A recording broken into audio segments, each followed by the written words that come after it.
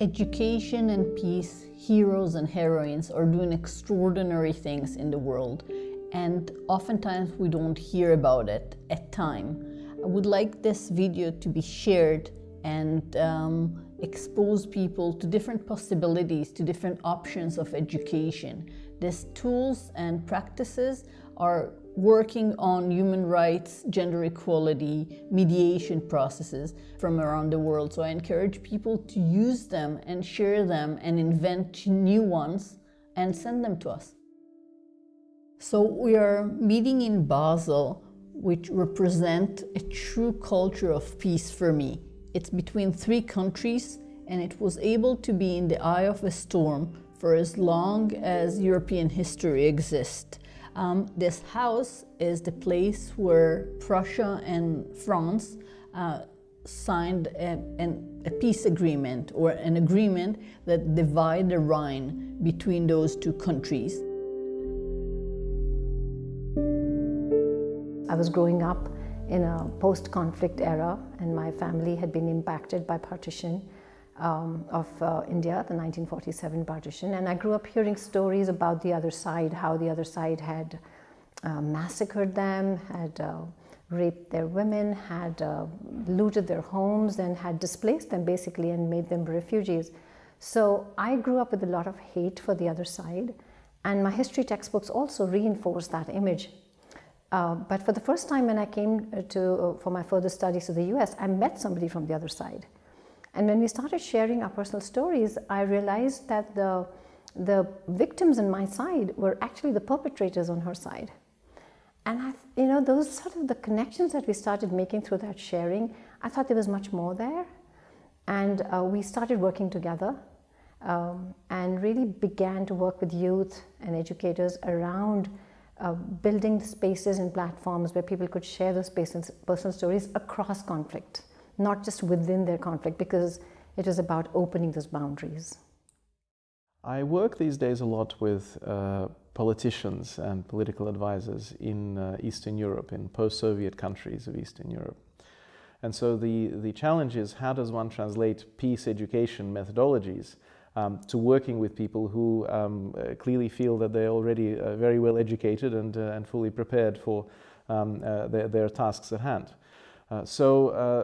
We've been working together with a great team on creating what we call peer exchange opportunities to learn from other contexts, from other peace processes and other conflict resolution processes, and to be able to apply the lessons that others have identified, the mistakes that others have made and the successes that others have had, to the situations in post-Soviet Eastern Europe. What's very important to me is that societies can learn from each other.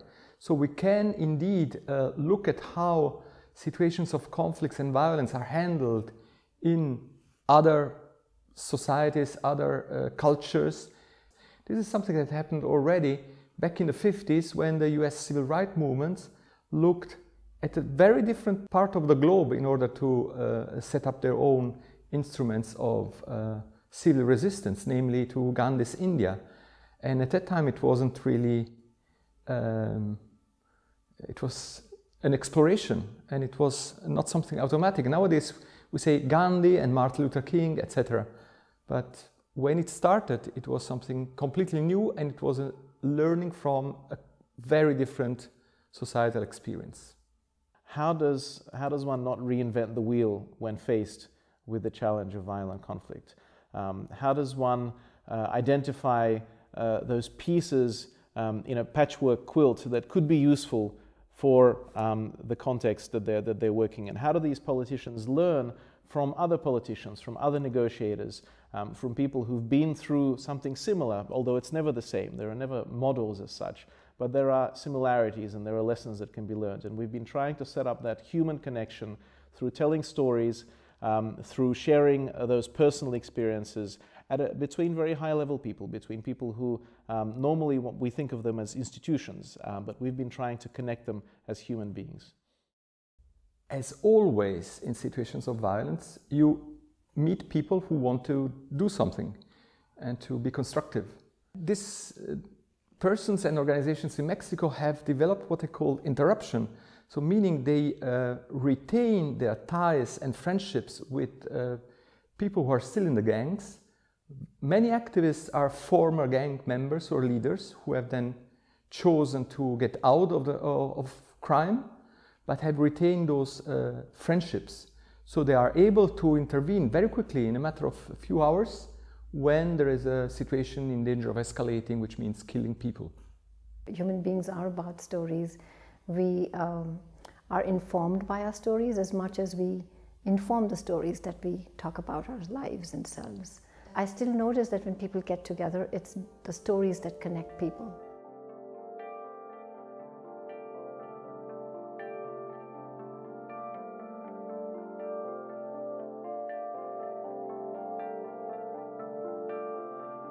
The purpose of the symposium is to bring people who are doing diverse peace, gender, human rights, mediation work together to exchange ideas, to deconstruct different prejudices and stereotypes we have on ourselves and reconstruct them in relation to the relationships that we are able to create here. So to exchange views and theories and translate them together to how it manifests in actual practice.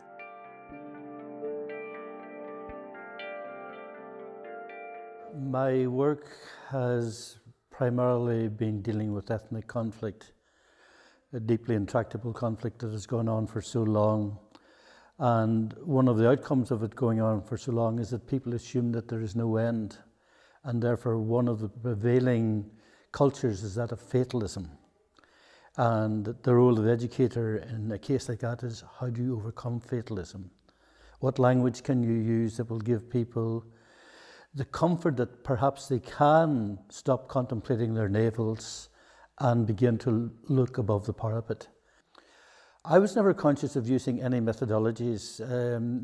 Most of what I did was instinctive.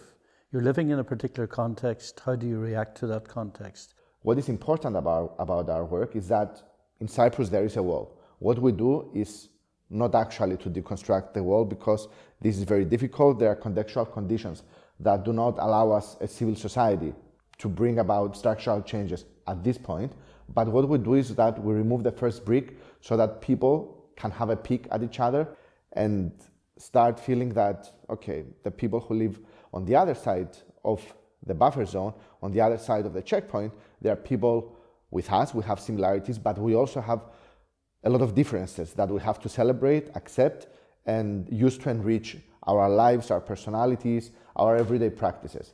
One very successful example is to send our members, and these are women from local level, whom we put together with a high delegation at the highest level on the continent to go to Tanzania, where Tanzania has an issue with its border. It's actually a river which keeps moving and shifting. So that means that the populations are actually very confused and the resources are confused. Are they for Tanzania this season? And then the next season, is it Malawi, the neighbor? We have managed to send our local women together with the high-level representatives of the African Union to sit with the parties that are involved, the governments of the two countries, the local communities and others, other third parties, to try and find a way out. I would always start with practice, and then you have to think, how does the practice become theory? You know, you start with a concrete issue where people think very, very simply and think in binary terms. And how do you move that into a theoretical position? We had incidents where the kids went back to the school after meeting people from the other community, and they were telling their experiences to their parents and their brothers and their sisters, which is the multiplier effect in our efforts of peace education. We also had children who, after the first workshop we did in their own language in their school, in order to prepare them for contact, were looking up words on Google Translate for the other language in order to understand what their friends would be saying in the bicommunal workshop. Even though formally educated in theory, I learned early on to avoid theory as much as possible when dealing with day-to-day people.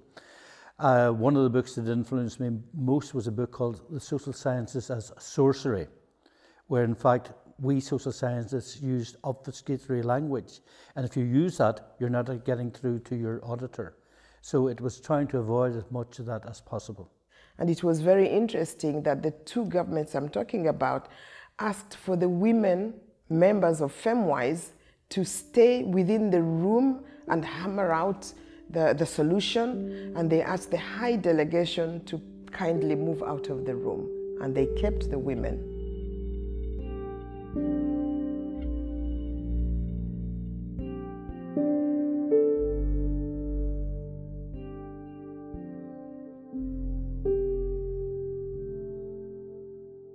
My educational background is art, political science, gender and peace education, but it's also my passions. The things that I'm passionate about is art and human connection and equality.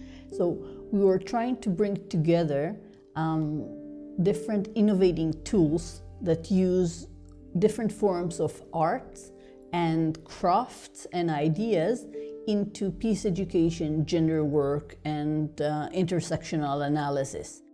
So for example, Gordon Mitchell used pictures that people took and created speech bubbles to change the discourse about how we talk about it and how do we evaluate it. What did we say and what didn't we say, and allow people to have a second chance integrating the things that they didn't say in writing.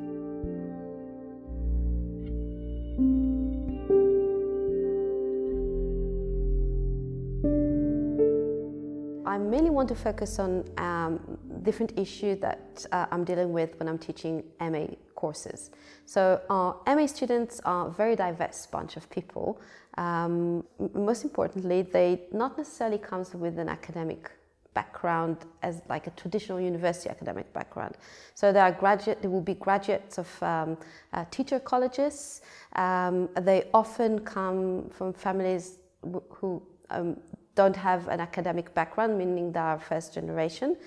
And that makes a whole different issues around language and how you make academic language, concept, jargon accessible to those who don't necessarily had that background in their previous studies or in the family background, class background, and so on and so forth. We all, depending on our context, have different things that give us power and privilege or take away power and privilege.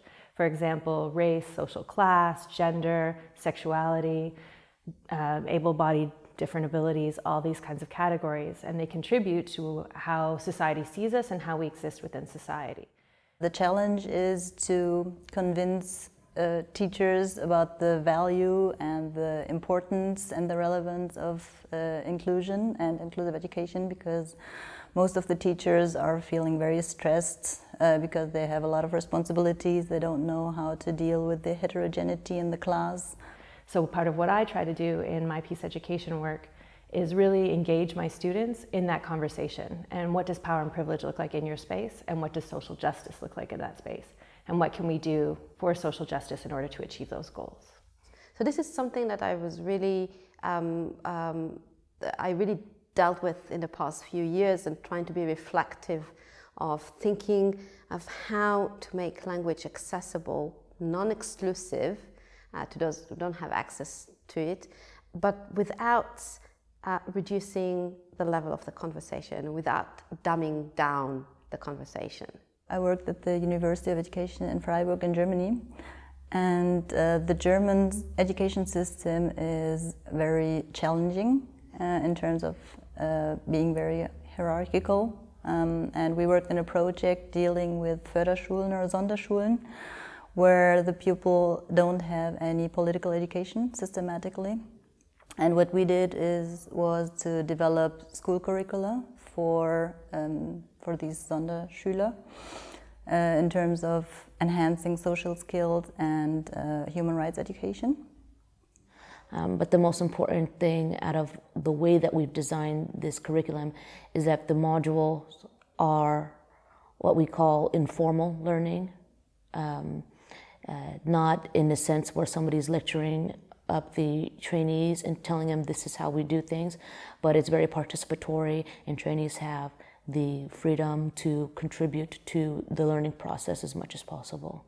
The other thing is explaining and clarifying terms in a natural way as part of the routine class lesson plan, and not waiting for someone to ask and not making them feel they should have known something that they don't know.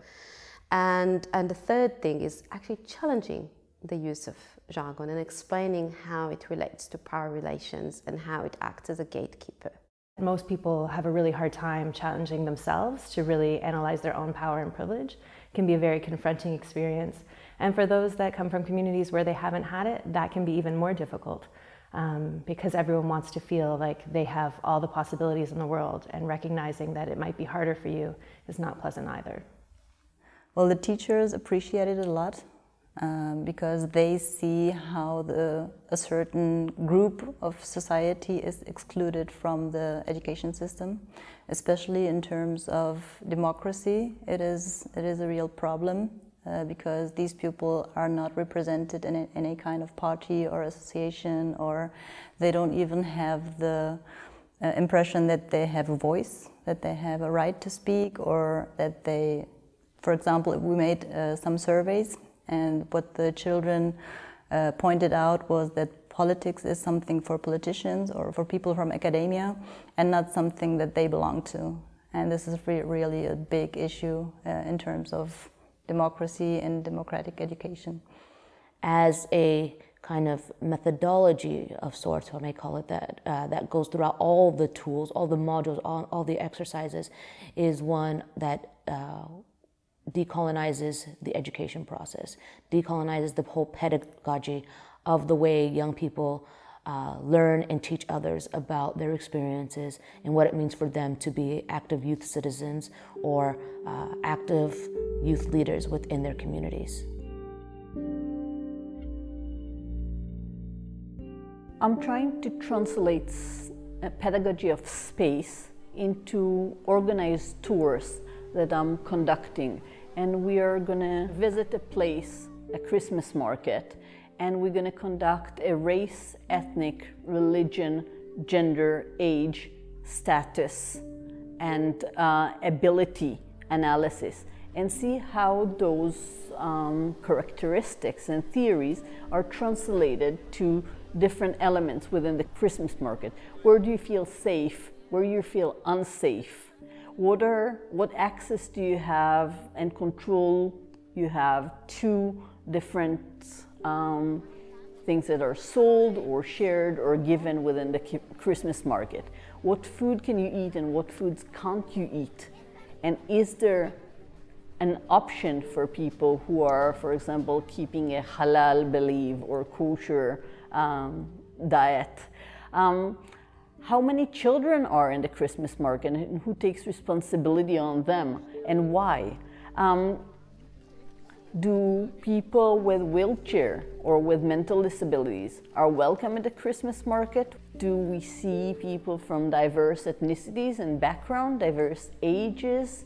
Do we see only heterosexual families or also homosexual families? In what way they're perceiving the Christmas market? So we're going to take all of that and we'll intersect it with ethnicity and race and see what comes up from that, and talk about spaces and what kind of educational lessons we learn and teach within spaces.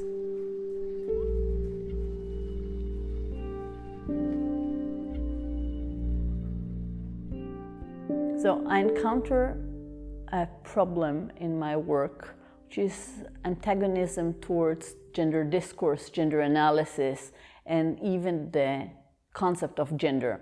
I'm using practical educational methodology that I invented to counter that, where I invite people to give a gender analysis to a daily object.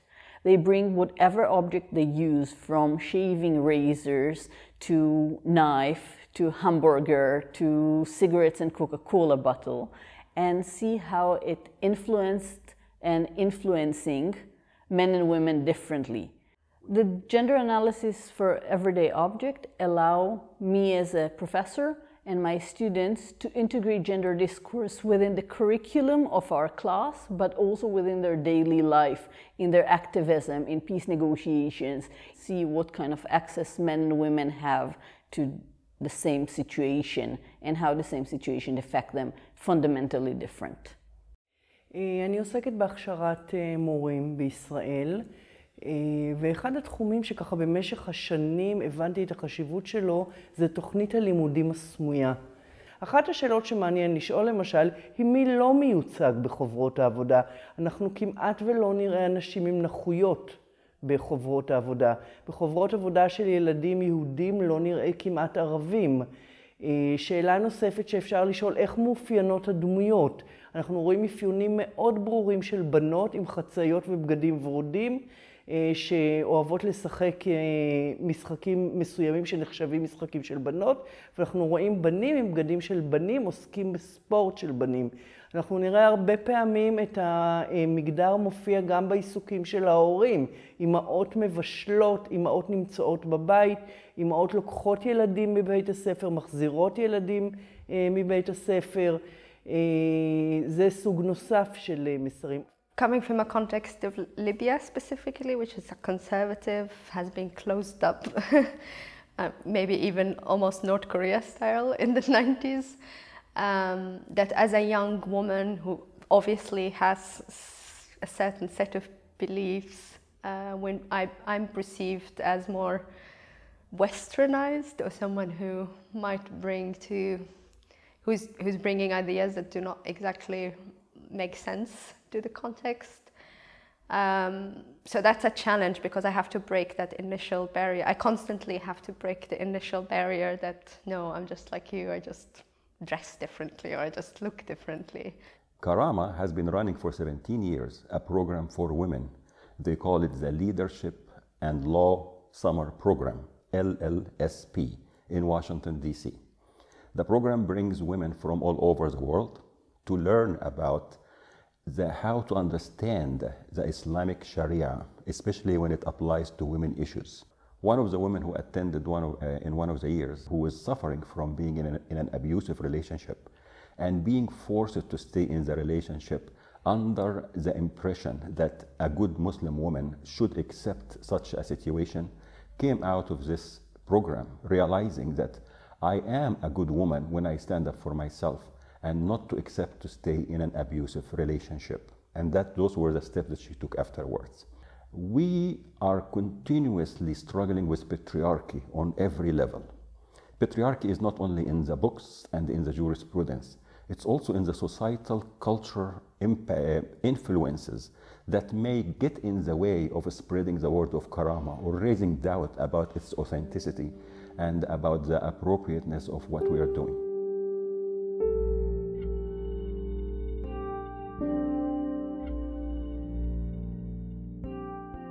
I'm extremely grateful to the Arnhold program and to Henry and Georg Arnhold who established this foundation and allow people like me to come and reflect on their work and try to come up with more innovative, creative practices that promote human rights and sustainable peace. Part of our ideology and theory of decentralized power is that each of these videos is also available online and can be watched in a different sequence for different purposes. So we are not only determining which sequence people are going to watch it, but allowing people to create their own playlist based on their needs and interests.